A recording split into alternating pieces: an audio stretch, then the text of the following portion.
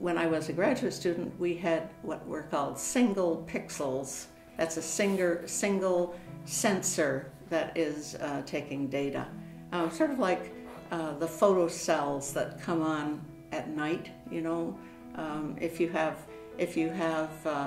something to turn on your lights at night, automatically there will be a little sensor, and that is a single pixel that is determining whether it's light or dark. And when it becomes dark, it turns on the light. It uses that information to turn on the light. Well, when I started out, that's what we had, was single pixels, and if you wanted to take an image, you went here, here, here, here, here, here, here. You know, what I'm doing is I'm taking little single individual pictures of or data on an image and then putting it all together in the computer later. It's a laborious task.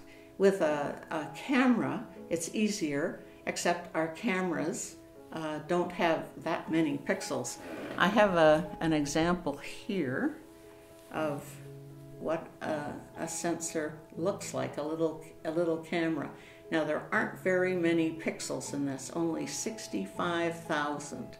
Not even 1 megapixel's worth of pixels, but this is an infrared camera, not a visible wave camera.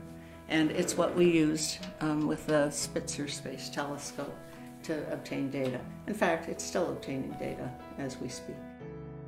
Yeah, I had been working with single pixel, single sensors in astronomy for a while, in infrared astronomy. And a fellow who was a graduate student in our department was leaving, and he was going to work with one of the technology companies on the West Coast. And he said, "Is there anything I can get for you?" And I said, "Well, send me an array if you can," you know, because none of us had anything like that. The military had some detector arrays, which a detector array is the basic focal plane of a camera. But none of us had anything like that in astronomy. And there wasn't one anywhere. And so one day he called and he said, "Well, I have something for you."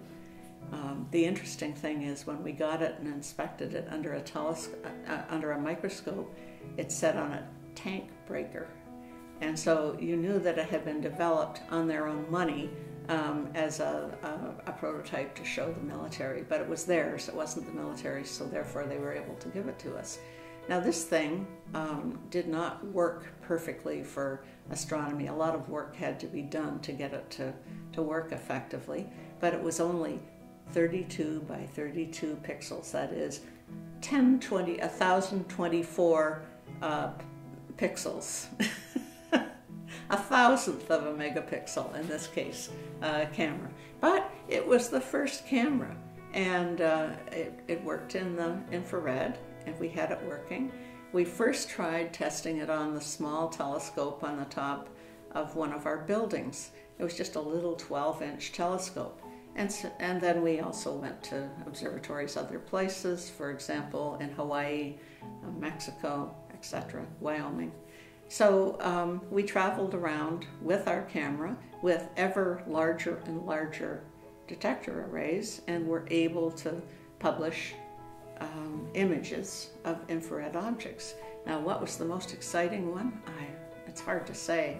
I mean, every single time you saw something, it would be new, and so it's a little hard to say what was the best. I think the most interesting experience was something that everybody around the world was doing, and that was everyone knew that the comet Shoemaker-Levy 9 was going to crash into Jupiter. I mean, everybody knew about that. Believe me, there wasn't a telescope anywhere that wasn't so engaged around the world was doing it. It was very exciting.